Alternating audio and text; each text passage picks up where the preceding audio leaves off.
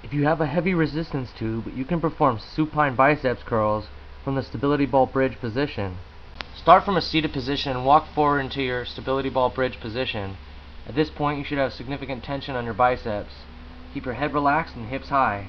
Keep your biceps squeezing as you keep your elbows in at your sides.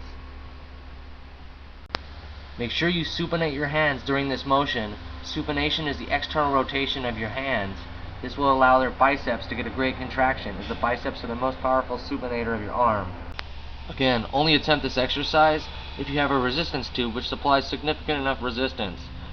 It can be a great superset to perform a set of curls until you get tired or until you fail, and then walk back up to the top position where you can perform seated rows. At this point, your arms will be taken out, so your back muscles will be able to contract more freely. If you have synergistic dominance with your biceps, this will allow you to strengthen your back muscles as the biceps are pretty fatigued.